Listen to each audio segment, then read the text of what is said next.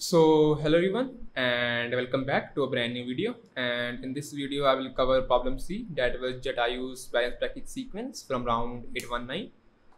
So let's start with the problem. So in the problem we have been given an integer n where n is less than or equal to 10 to the power 5, and we have been given a balance bracket sequence. Of size 2n, so something like s1, s2, s3, so on up to s2n. We have been told to think of this string as a graph where every index represents a node, and if the substring starting from, let's say, index I and ending at index j is balanced, then there is an edge between index I and index j, right?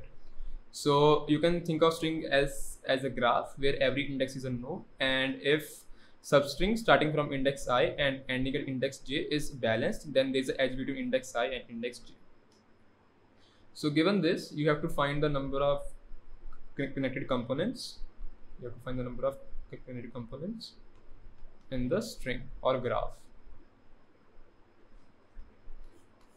So that is the problem. So how can we solve this?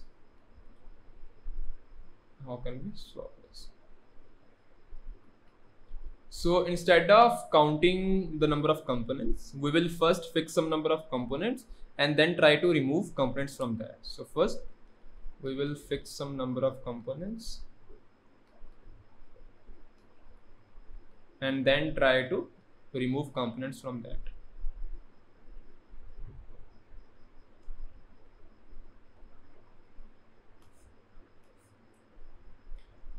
So how can we fix the number of components? Let's see that.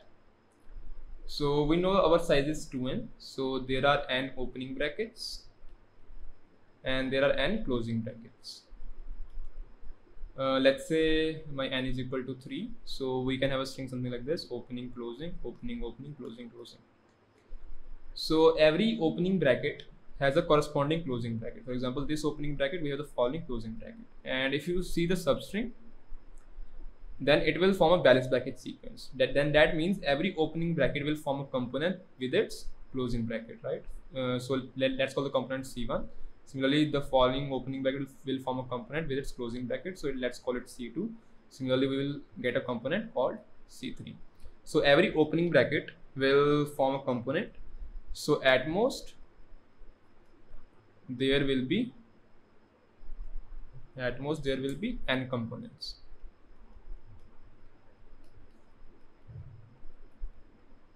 So I can initialize my answer with equal to n. So I know that there will be at most n components, because every opening bracket will form a component. So there can be at most n components, right? So now we know our fixed answer. So now we have to remove some components from that. Why so? Because currently we are assuming that C1, C2 and C3 are independent. That is, there is no interaction between C1, C2 and C3. But that might not be the case. There can be a case that C1 and C2 fall in the same component, right? So then the number of components will be less. So now we know our max answer is n. Now we have to find the interconnections between the components and try to less the number of components. So I can explain this using the same example, so it will be clearer. For example, let's take the same example: n is equal to 3. First of all, our answer is equal to n. We have 3 components: C1, C2 and C3. But that was when we were assuming that C1, C2 and C3 cannot interact. But that might not be the case. For example, if we think about the entire string, this is also a balance bracket sequence, right? For example, from S1 to S6, it is a balance bracket sequence. So there will be a connection between first and last index, right? There will be a connection here. So now as you can see, C1 and C2 are not independent anymore. C1 is linked to C2. So now these two fall under the same component, right? So let's call this C4. This is also C4 now, right? So now number of components is not just 3 anymore. As now you have joined 2 more components, answer is less by 1, right? So you can reduce the answer by 1. Whenever 2 components will join, the answer will be less by 1. So now my answer is equal to 2, right? So I hope you are able to see what my point is. So first your answer will be equal to n. Then we will try to find these interconnections and try to less the number of connections, because first of all we had answer equal to 3. Then we found a connection in C1 and C2, and now my answer is less by 1. My answer is equal to 2 now, right? So we have to find these connections smartly in O of n time, right? Because if you try to do it in brute force manner, it will take you O of n square, right?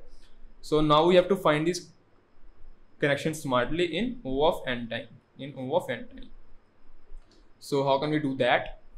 So for that we will use a very famous trick, right? Because every time you think about balanced bracket sequences, the things that you need to think about are prefix sums, right? Because these are very helpful. Every opening bracket will contribute a +1 and every closing bracket will contribute a -1, right? So if you try to draw the same example and see how can we find the interconnections using the prefix sum. So if we draw the same example, let's say my n is equal to 3, then I can have opening, closing, opening, opening, closing, closing. So if we find the prefix sums, I have +1, -1, +1, +1, -1, -1. My prefix sum here is +1, here it is 0, here it is +1, +2, 1 and 0, right? So if we only think about opening brackets, then we can see that these two opening brackets are on the same depth, right? These are on the same depth, right? Because both of them has prefix sum equal to 1. So both of them are on the same depth. So if I have this connection C1 and I have my connection C2, as these are on the same depth, these opening brackets will also have a connection, right? So these two components, C1 and C2, will have a connection.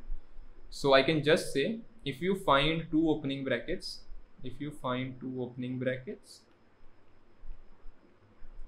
on same depth, then that means that the components that were with those opening brackets will be connected. So you can less your answer by 1. So you can say your answer will be less by 1. So you can do answer is equal to answer -1, right? Because you found a connection between two components.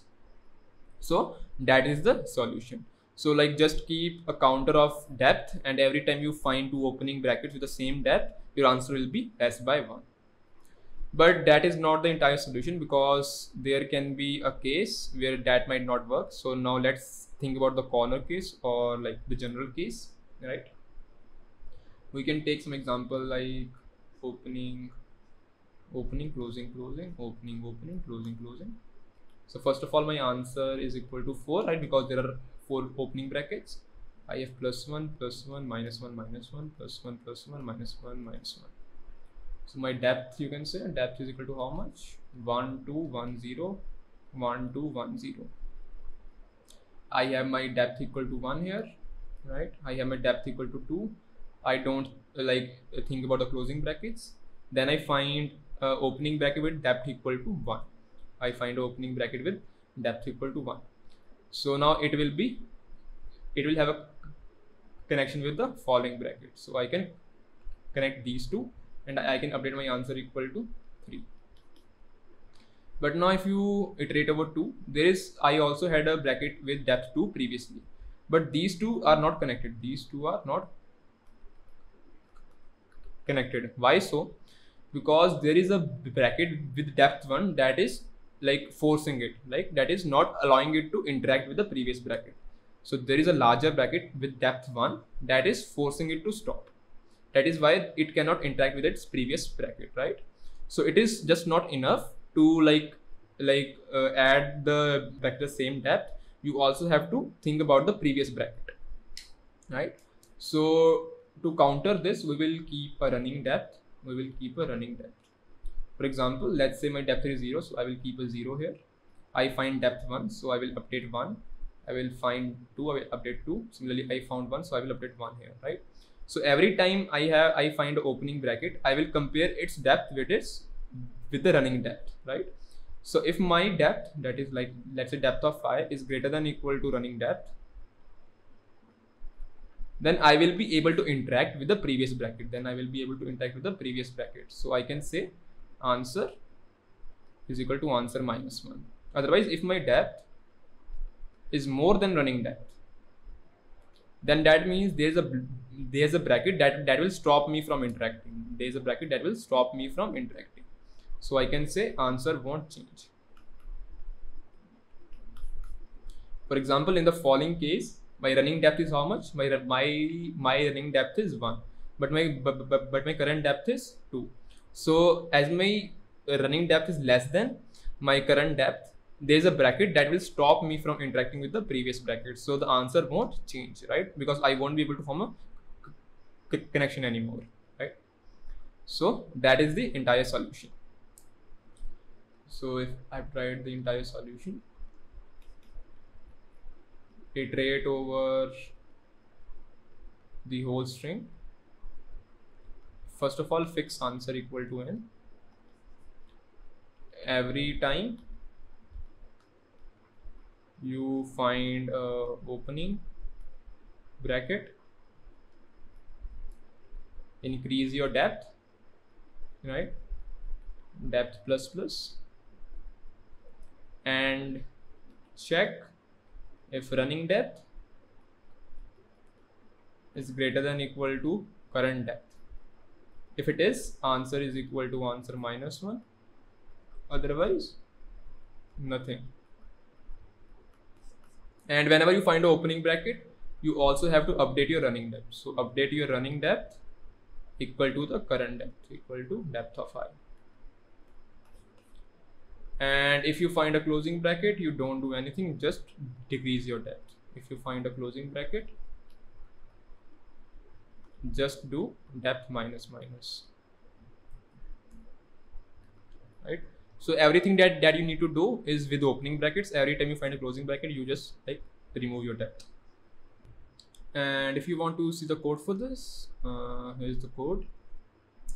So I have my integer n, I have my string s. I define my answer is equal to n. My current is equal to my current depth, and my have is equal to running depth. So I will iterate over the whole string, and whenever I find an opening bracket, I will update my current depth, and I will check if my current depth is less than or equal to my running depth. If it is, I will update my answer as a -1, right? And I will update my running depth as well. Have is equal to current. Otherwise, if it is a closing bracket, I will just update my current depth, and I will just do a -1 in my current depth, right? So in the end, I can just print out my answer, and that will be enough. So that is the solution, and if you guys have a doubt, feel free to ask me in the comments or join my Discord server. I'll be more than happy to answer your doubts there. So that is it for this video, and I will see you guys in the next one. Bye bye. Also, if you guys don't know, Continue Newton School is offering a full stack development course. The course is over 6 months long, and it is totally based on pay after placement model, and you don't have to pay anything. There is zero hidden fees, there is zero upfront fees, and they are granting you a minimum package of ₹5 lakhs. And the average package is ₹7 lakhs, and the highest package is over ₹26 lakhs. So it is a very great opportunity. Also, all their mentors are from top MNCs like Google, Flipkart, Zomato, etc. Also, they will get you placed into the top MNCs as well, like Google, Flipkart, Zomato. So you can learn from the mentors that are working at those companies, and you can land a job at those companies yourselves. Also, you don't need to worry if you guys think कि यार मेरे को भी coding आती नहीं है, मैं भी fresher, मेरे को बिल्कुल नहीं आता है. The course is over 6 months long, and they will teach you from scratch. So you can still sign up for this. And if you guys are looking for a career in the tech field, this is a very great head start that you should sign up for. And if you want to land a job, I highly vouch for this. And if you guys want to sign up, there will be a link down below, and you can go and sign up from there. So yeah, be sure to sign up for this, and I will see you in the next video. Bye bye.